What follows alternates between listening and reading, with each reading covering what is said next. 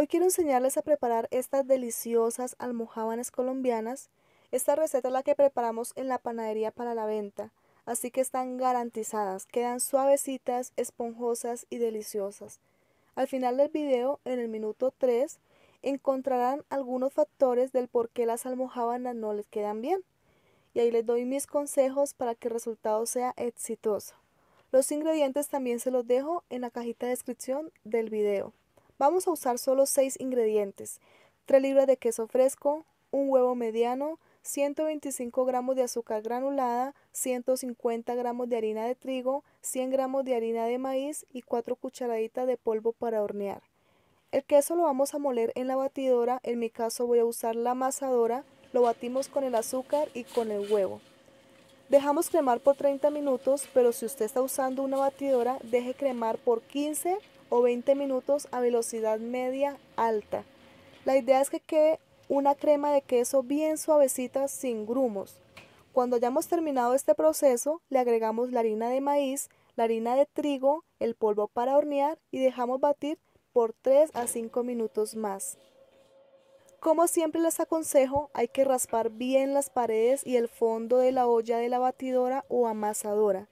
Esta receta, como pueden ver, queda muy poca para esta amasadora, entonces con más veras debo raspar muy bien. Voy a mostrarles la consistencia de la masa. Es una masa suave pero no pegajosa. Quiero mostrarles sin los guantes para que vean que es muy poco lo que se pega a la mano. Las latas las debemos enharinar. Si las latas que usted va a usar no están curadas, entonces engrase y luego enharine para que las almojábanas no se le peguen. De esta receta salen 33 almojábanas de un peso de 65 gramos. Después de haber pesado, vamos a moldear bien las almojábanas. Voy a hornear unas pocas en el horno de mi casa para mostrarles el proceso de horneado, porque aquí en la panadería se me dificulta un poco. Cuando estén moldeando las almojábanas, procuren no dejarlas así, porque estas estrías se van a notar en el resultado final.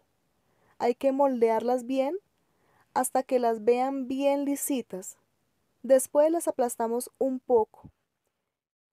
Quiero reiterar que ella no se pega a las manos, es muy poco el residuo que deja en las manos. Esta masa es solo un poco más blandita que la masa de los buñuelos. Precalentamos el horno a 230 grados centígrados y vamos a hornear a 230 grados centígrados por 27 minutos con calor arriba y abajo. Pero como siempre les digo, el tiempo de horneado depende del horno. En el horno de la panadería las horneo a 230 grados centígrados, pero solo por 15 minutos.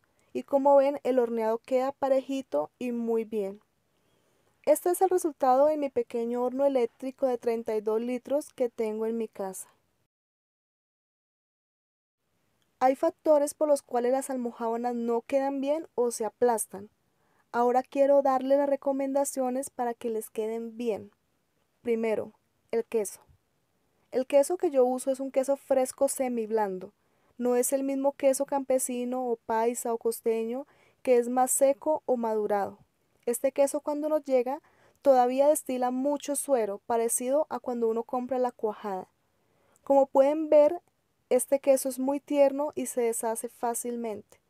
No intenten usar el queso duro común, el campesino criollo que usamos para los buñuelos, porque les van a quedar así. Para esta receta también pueden usar la famosa cuajada. El proceso de esta preparación es exactamente igual.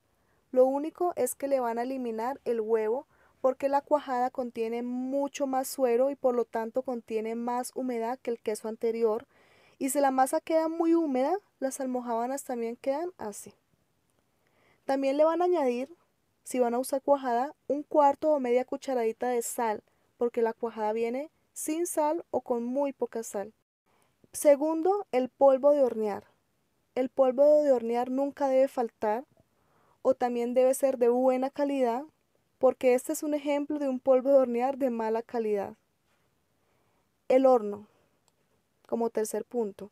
Si tiene un horno de gavetas que solo tenga calor abajo, use doble lata para que no se quemen por debajo las almojábanas. Si tiene un horno pequeño, como el mío, no meta sino una sola lata por horneada para que el calor se distribuya bien, porque si le hace falta calor también se pueden aplastar. Espero sigan todas mis recomendaciones para que puedan disfrutar de esta deliciosa receta. Si les ha gustado la receta, regálenme un me gusta y gracias por su compañía hasta el final de este video.